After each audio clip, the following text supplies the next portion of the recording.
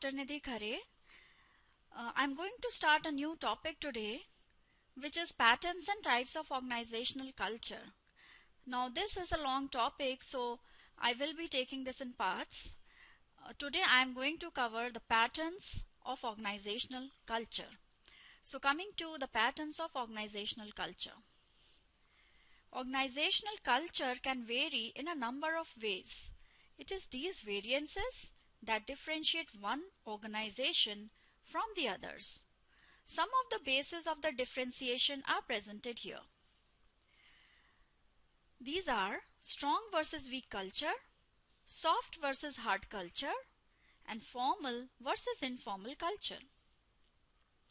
Organizational culture can be labeled as strong or weak based on sharedness of the core values among organizational members and the degree of commitment the members have to these core values. The higher the sharedness and commitment, the stronger the culture. A strong culture increases the possibility of behavior consistency amongst its members, while a weak culture opens avenues for each one of the members showing concerns unique to themselves. Next is soft versus hard culture. Soft work culture can emerge in an organization where the organization pursues multiple and conflicting goals.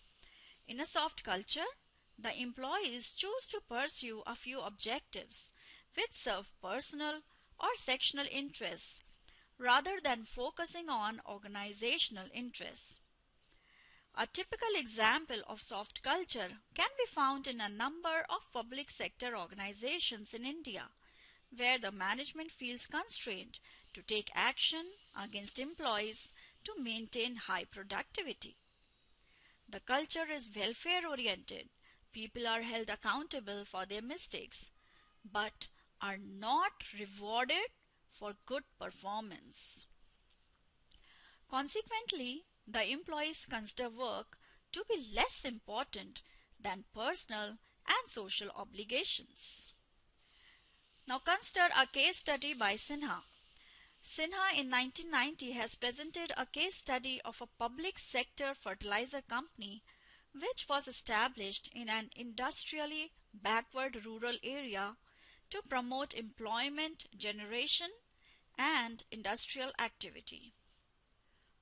Under pressure from local communities and the government, the company succumbed to overstaffing, converting mechanized operations into manual operations, payment of overtime, and poor discipline. This resulted in huge financial losses, almost up to 60% of the capital to the company. So you see, students, what is the difference between soft and hard culture? And last, formal versus informal culture. The work culture of an organization to a large extent is influenced by the formal components of organizational culture. Roles, responsibilities, accountability, rules and regulations are components of formal culture. They set the expectations that the organization has from every member and indicate the consequences if these expectations are not fulfilled. Informal culture, on the other hand, has tangible and intangible, specific and non-specific manifestations of shared values, beliefs and assumptions. This part of organizational culture, comprising of artifacts, symbols, ceremonies, rites and stories, is highlighted in almost all the definitions of organizational culture. And this has already been discussed in detail in one of the previous lectures. So I hope the patterns of organizational culture are clear to you. It is important to note that there is not just one type of organizational culture. It is widely recognized by the academic literature that different organizations have distinctive cultures. Also, there may be more than one culture within organizations.